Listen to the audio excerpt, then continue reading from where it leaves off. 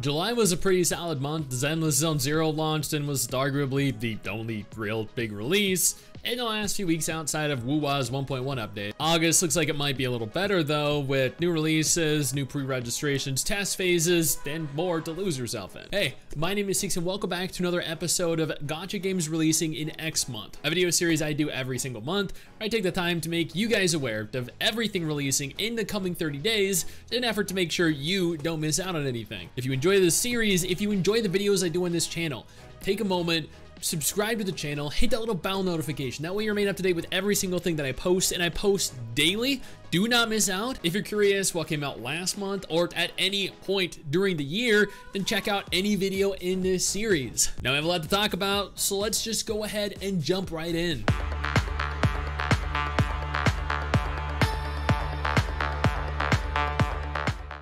I'm gonna start this off with Elpisoul, which just launched in China.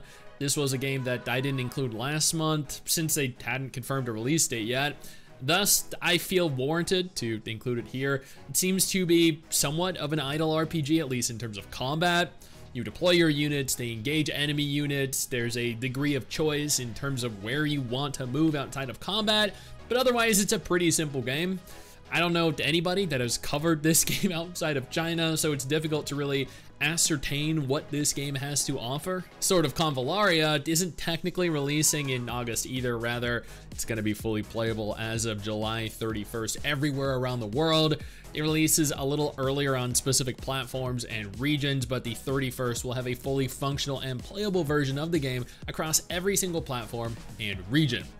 This is a beautiful neo-pixel art grid-based RPG featuring a rich narrative, an interactive battlefield allowing you to engage with cliffs, with boulders, obstacles, while offering strategic turn-based combat.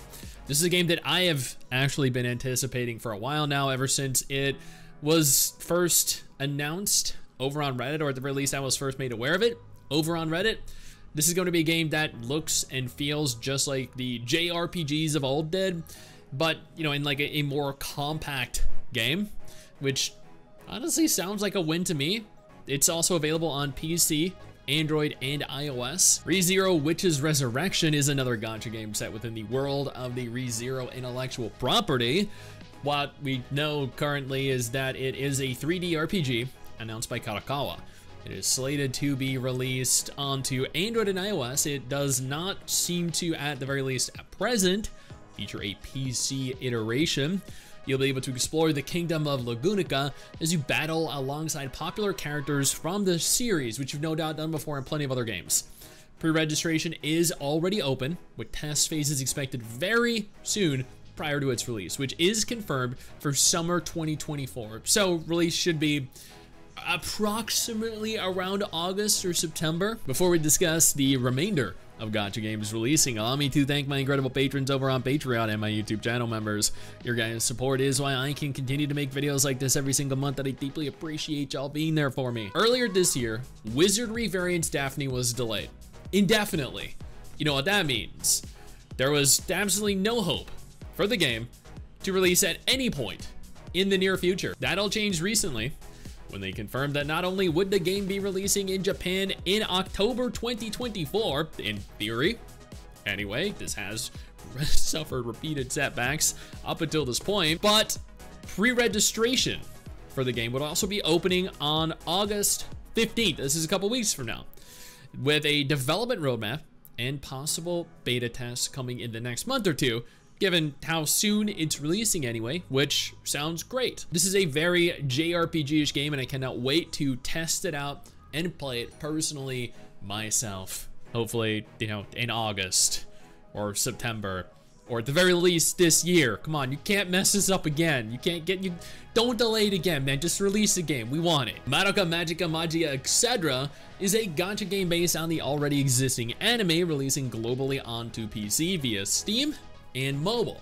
I haven't seen any test phase held from the game yet, but I mean, maybe there was and I just wasn't made aware of it, which, you know, honestly is a little bit concerning as we are very fast approaching their release. Exedra takes you into the world of Madoka Magica, which I'm sure you're all very familiar with.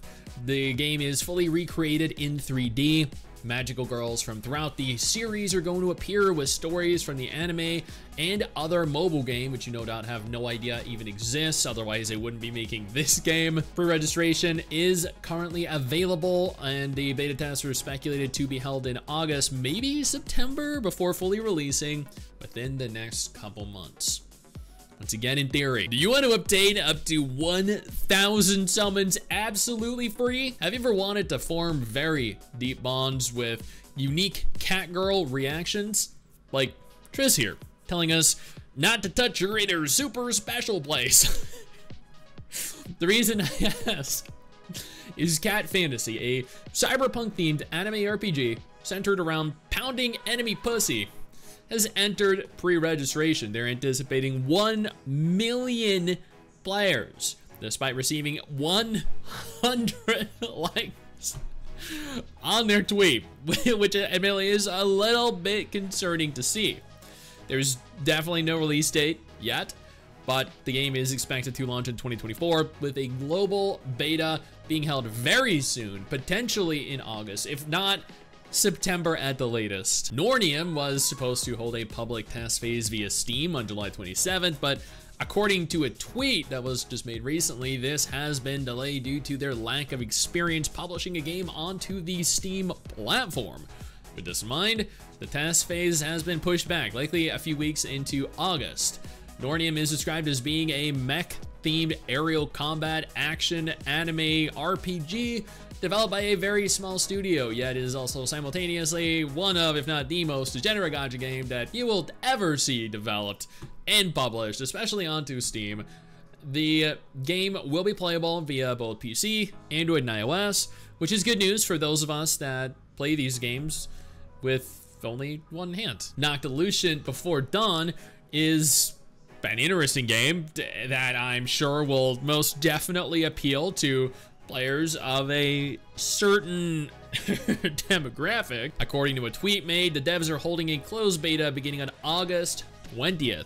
The most interesting aspect of this beta is the fact that it is supposedly for Chinese players only, but the tweet, the website, everything is in English, and the game fully supports English localization. Similarly to Reverse 1999, I guess. It's unusual, but hey, I'm all for it. I'm curious if they're still going to be able to meet their 2024 release deadline, though. And finally, Ash Echoes, a tactical anime RPG that released in China earlier this year and is targeting both a global and a Southeast Asian release this year. In theory, the game has already launched in China, as I addressed, which means we tactically know what kind of game this is. And for those of you that don't know what kind of game this is, due to it being released in China, you can just go and Google gameplay and see if it's something you're interested in. However, pre-registration is currently open for the C region at present, with tests and a release hopefully very close. And that is everything. There is a lot to be excited for, and there are some games that we're going to 100% unequivocally want to pass on, but hopefully the coming month, August, provides you something to have some fun in. Or maybe you're still playing Wuthering Waves, maybe you're still playing Zenless Zone Zero, maybe you're playing Solo Leveling Arise or Honkai Star Rail, Genshin Impact, who knows, as long as you are having fun playing gacha games. At the end of the day, that is all that matters. But even though we actively enjoy the gacha games that we play, that isn't gonna stop us from wanting to try something new, right?